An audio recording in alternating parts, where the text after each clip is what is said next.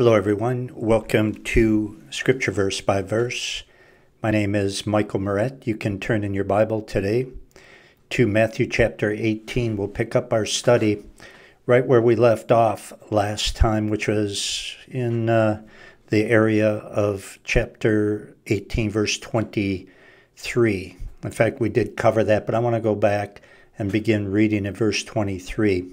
As Jesus talks about forgiveness, not just our forgiveness before God, but our forgiveness toward one another and the connection that's there between those two things. So get your Bible, if it's possible, so we can study the Word of God together, and you can look at your copy of Scripture. You can also study the Word of God with me at your pace, at your convenience, at the BibleVerseByVerse.com. That's the BibleVerseByVerse.com.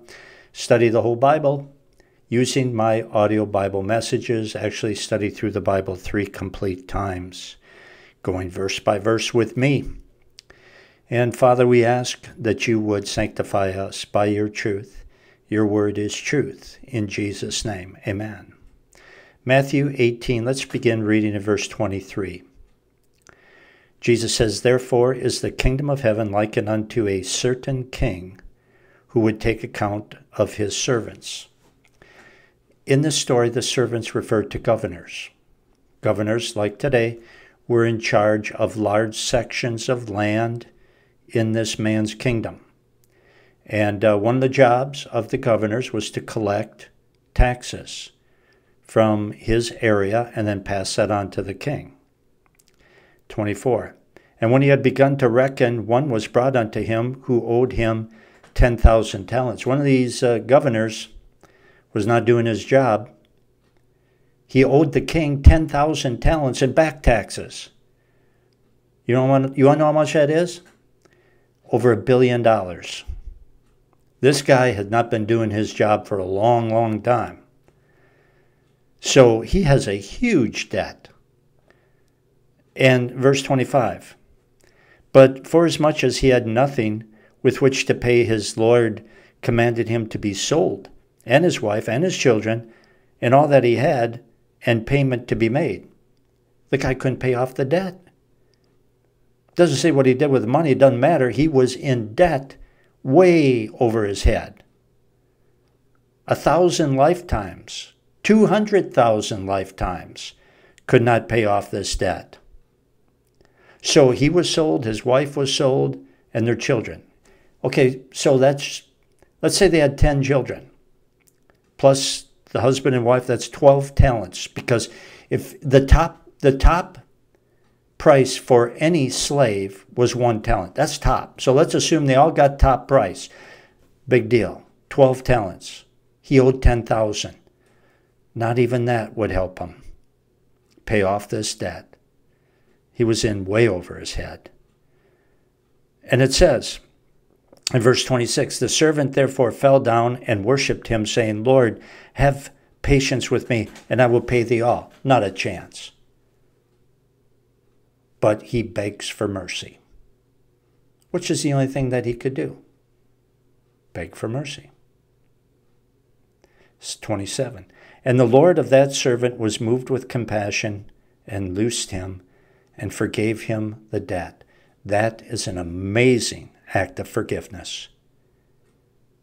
On the basis of the fact that this man was helpless and hopeless and humbled himself and asked for mercy, the king forgave him this debt that he could never repay. And this is a picture that Jesus is painting of you and I and our sin debt toward God. If you want to be forgiven, you have to understand that you can never pay your debt off. You're in way over your head. And the only thing left for you to do is fall down on your knees, humble yourself before God, and ask for mercy through the one Savior, Jesus Christ. And so notice that the King forgave him. And Jesus wants you to know that God will forgive you too. No matter how big your sin debt is. Doesn't matter. Doesn't matter what sins you've committed. Doesn't matter how many times you've committed them. if you humble yourself before God and receive Jesus Christ as your Lord and Savior, God will forgive your enormous sin debt. So move on here now to verse 28. But the same servant went out and found one of his fellow servants who owed him 100 denarii. And he laid hands on him and took him by the throat, saying, Pay me what thou owest.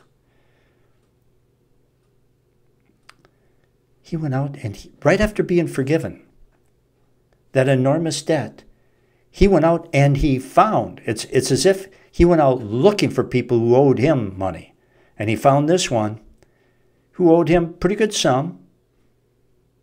100 denarii would be 100 days' wages, so over 3 months, that's a pretty good chunk of money.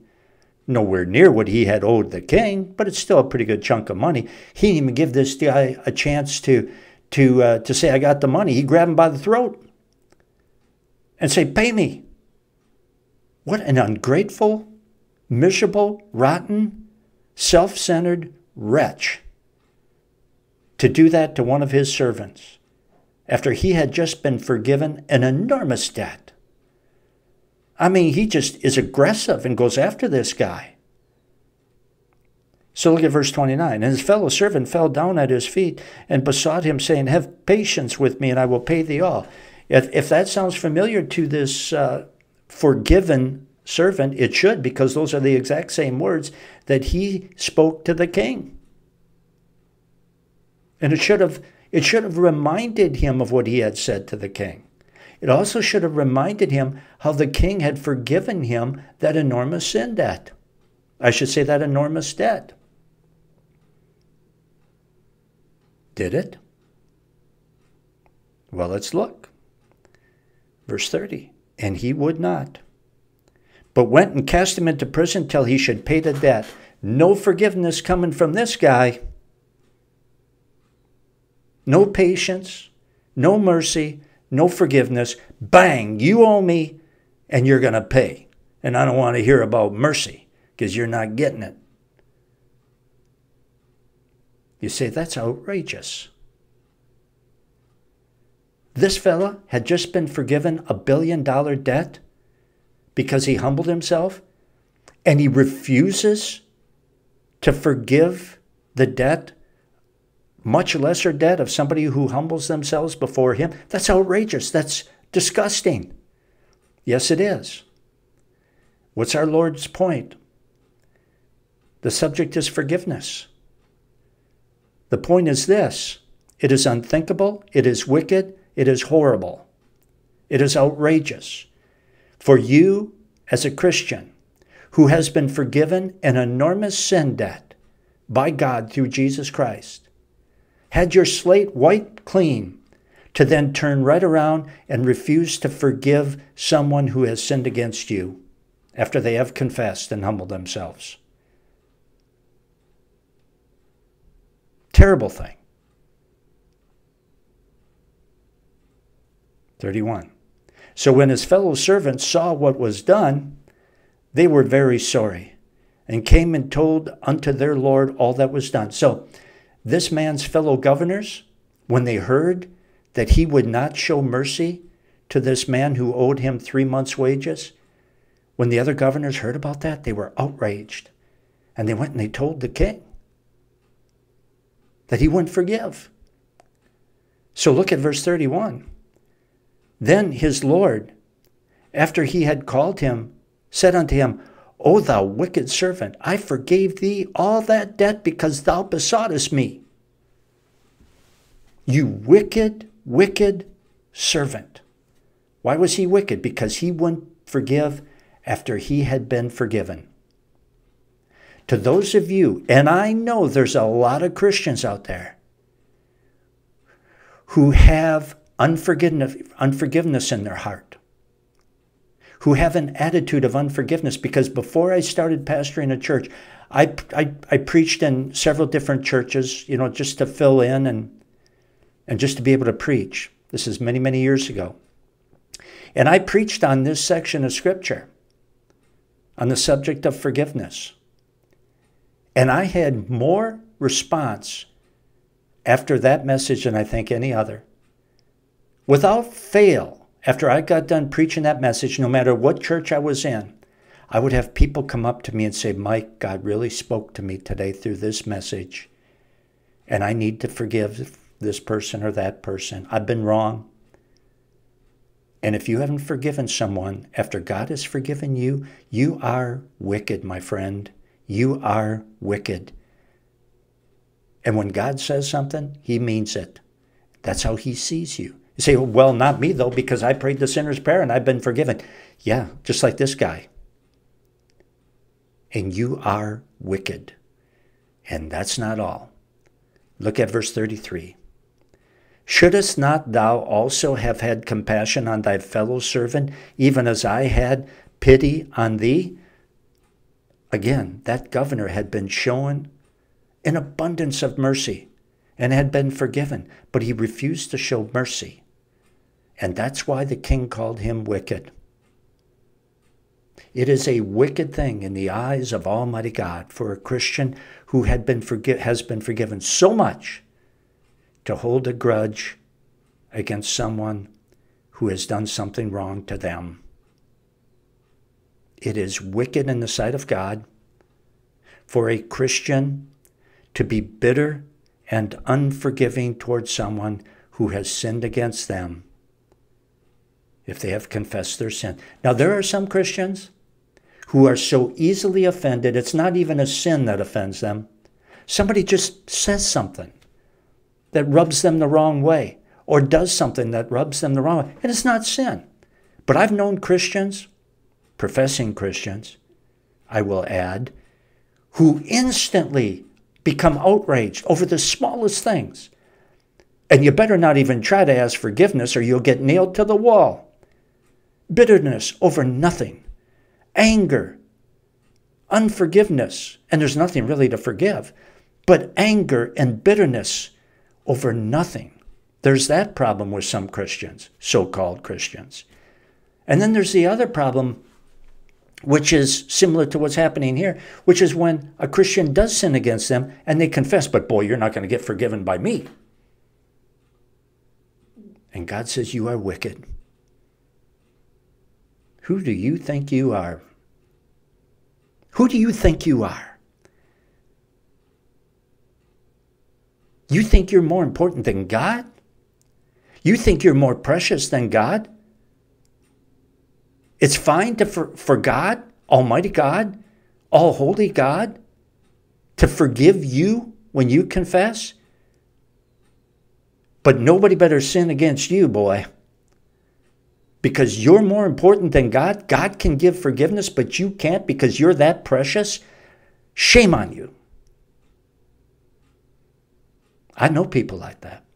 I bet you do too. I hope you're not one of them. But if you are, you better repent because it's serious business. God says you're wicked.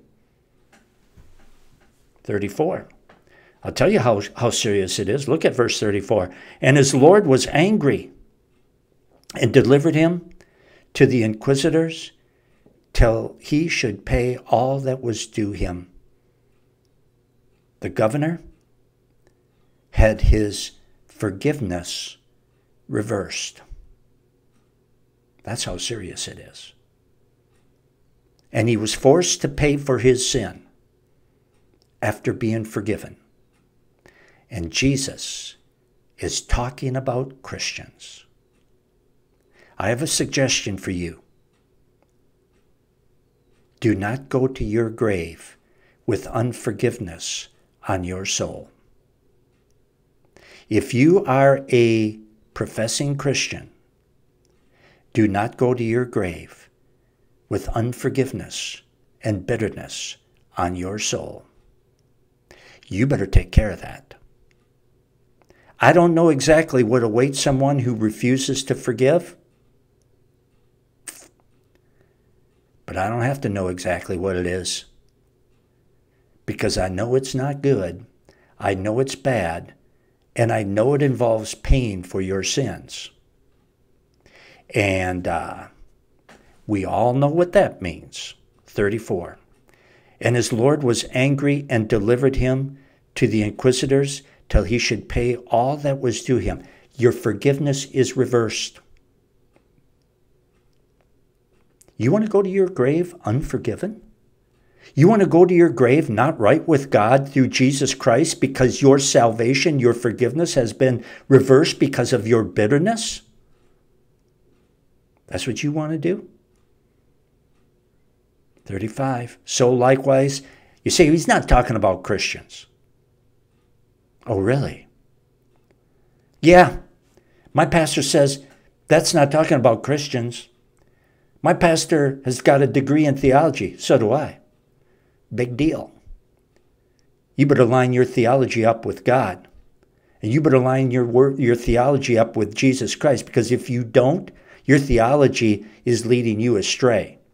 People like, and I love theology. I've said this before. I love theology. I mean, shortly after I was saved, I started reading thick, heavy, small print, where I had to have an unabridged dictionary sitting next to me every morning. I had my Cheerios, and I would read 7 pages of a theology work that the print was about the size of a phone book, if you remember those things from the old days.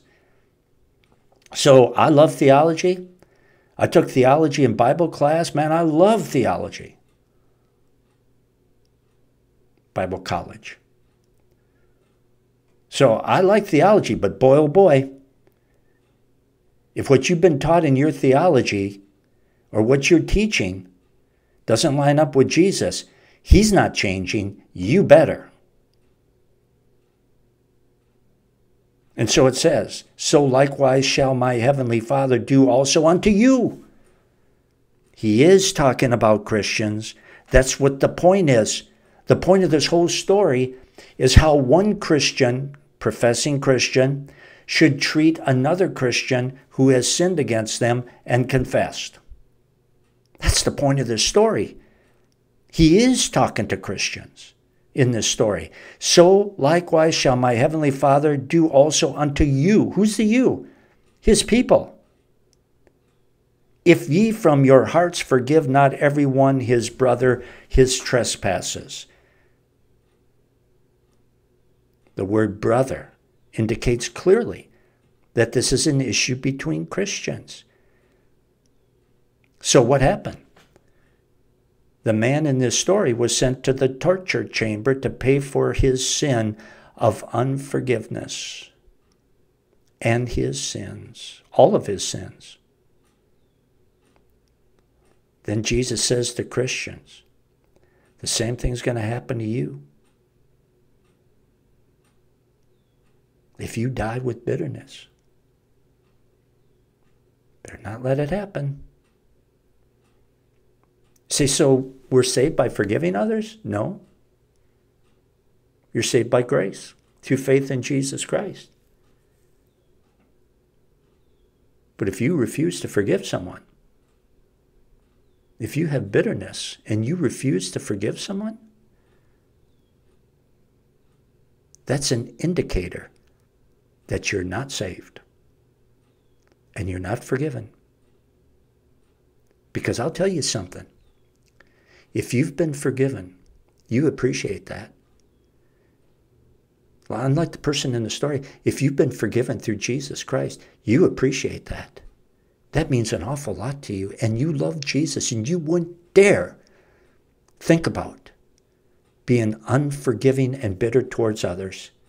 The moment you recognize it, and sometimes it's a sneaky sin, sometimes it sneaks in the back door of our soul without us recognizing it right away, but then we read something like this, and the Holy Spirit causes us to recognize that sin we're guilty of. And if you recognize that, repent of it, because it's an indicator that you're not saved.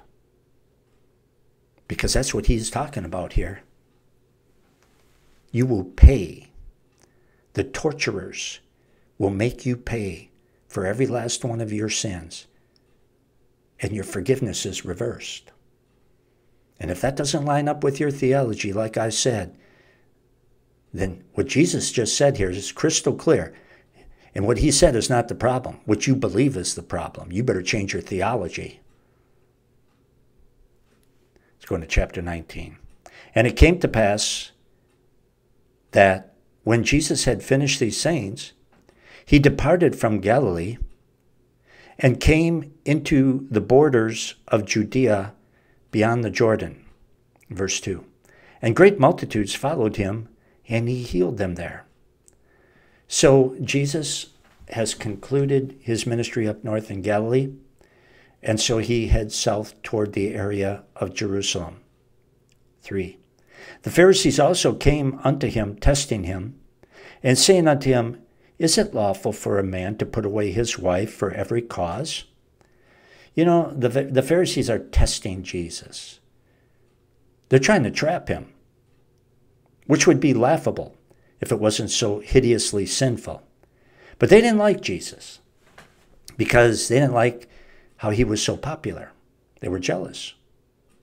Consequently, they figured that if they could get him to commit to a position on divorce, he would ostracize at least half the population, no matter what his answer was here.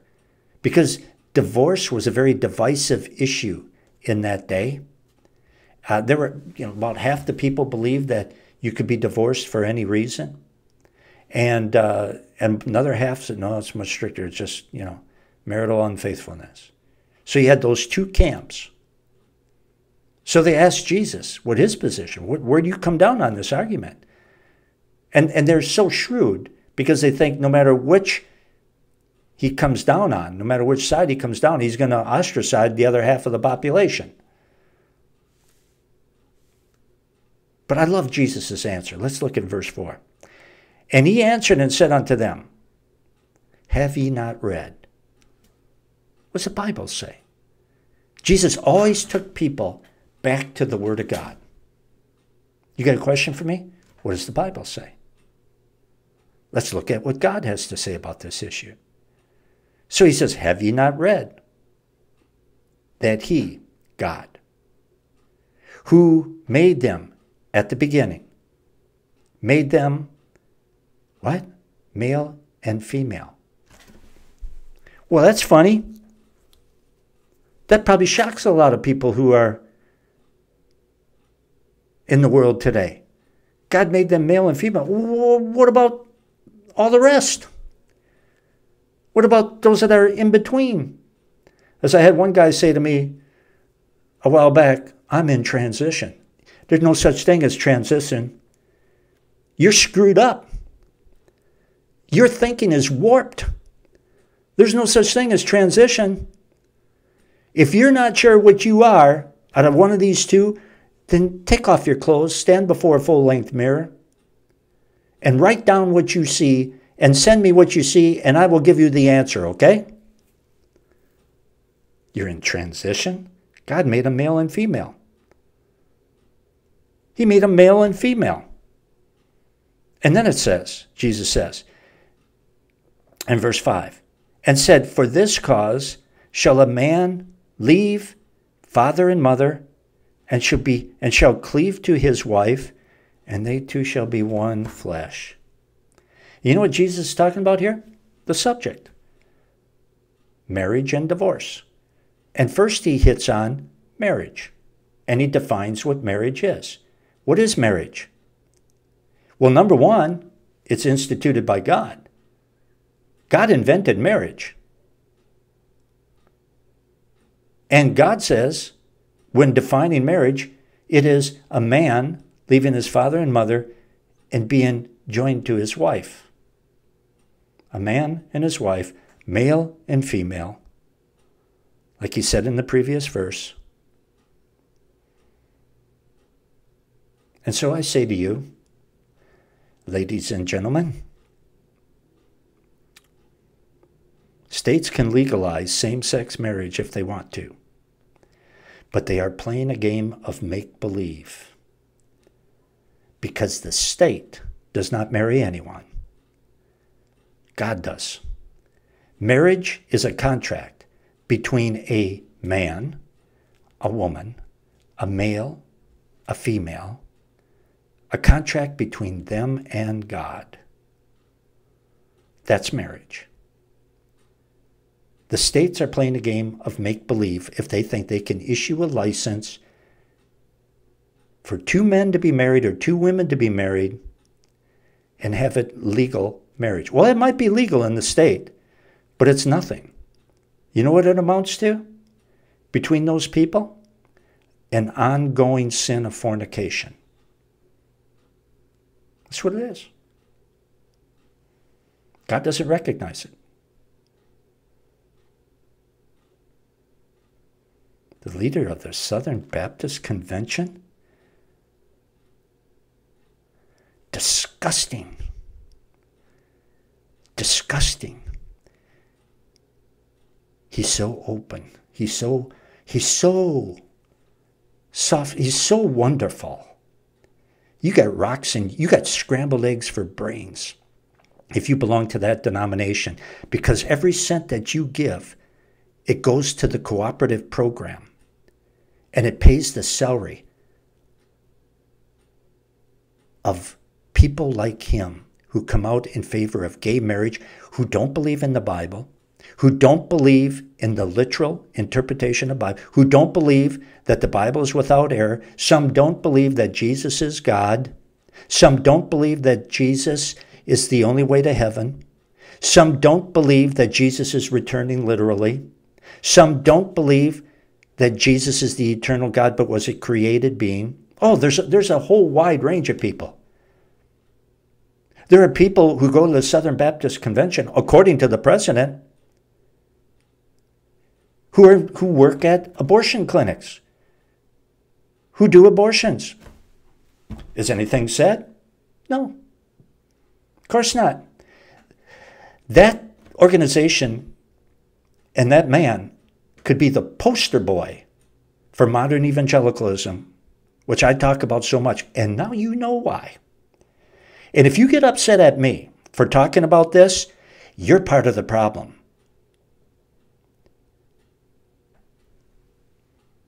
So, while they're talking about gay rights, his words, not mine, I would never use those words.